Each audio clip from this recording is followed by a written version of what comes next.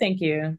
I'm so excited to talk to y'all. I love the show. So good. I think the people are gonna be raving about it and having discourse and conversation about it. So bravo to y'all. Grantham, I'll start with you. You play Talcott Garland, aka Tal, an esteemed law professor on a search for answers to his father's death.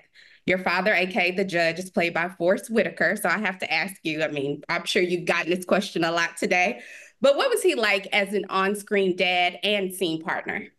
Uh, it was a gift because like for the first couple of weeks, I was so scared. So I just be like, Mr. Whitaker, is this okay? He's like, it's Forrest. I was like, Mr. Whitaker, is this okay? I was saying, sir, but like he was like, it's all right, like everything's fine. Because I was nervous.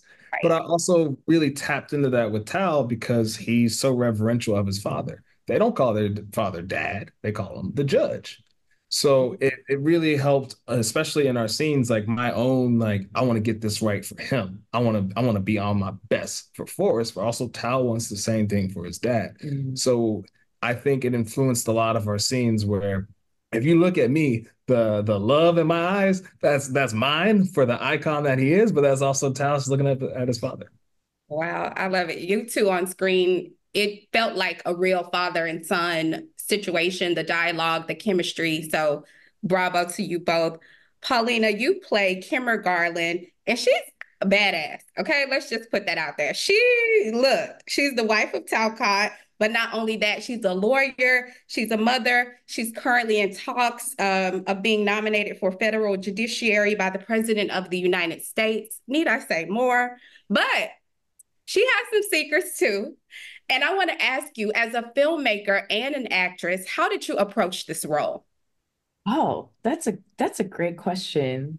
I think, okay, let me split it up into two. As a filmmaker, how do I approach this role? I think my experience as a filmmaker doesn't necessarily help me as an actor when I'm on set. Okay.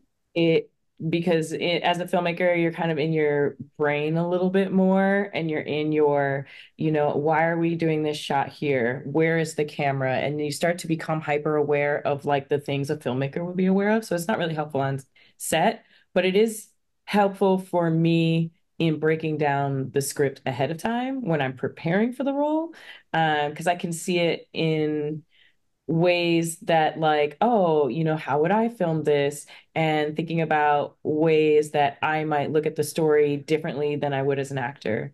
As an actor, when you're on set, you want to be in the moment. And so that's when I kind of leave the filmmaker of me out of it. And I just show up, be present, and be one with whoever I'm performing with.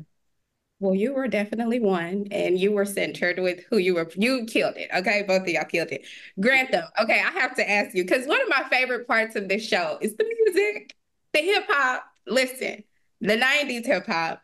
There were a lot of hip hop references throughout the series.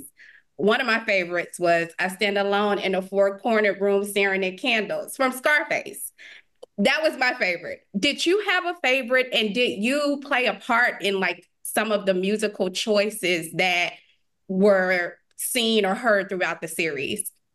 A lot of the time, Sherman would send me a text, and I'd be like, Mhm. "Oh, it's the show. What's he texting me about?" He'd be like, "You ever listen to Big L?" Like, just like, oh, like, what do you think? You do know that Big Pun song? Like, oh yeah, yeah, yeah. No, the good thing is, growing up, I'm an East Coast rap fan. That's just the lyrics that I have in my head when I'm walking down the street. If I'm not actually listening to something, I'm probably going over like a song in my head. Right. So that's where me and Tal really align.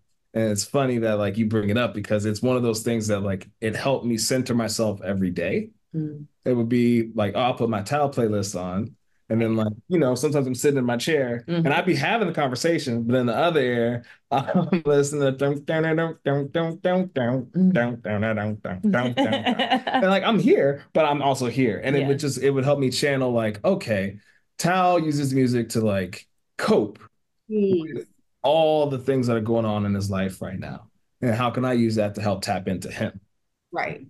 Right. Absolutely. Okay. Before I let you go, Paulina or Grantham or both, three words that describe the Emperor of Ocean Park. Honor, duty, justice. Ooh, There you have it. Mic drop. Thank you both. Love your work. So excited about this series. I can't wait for people to dive into it. It's so good. Thank Bravo. you. Thank you so much.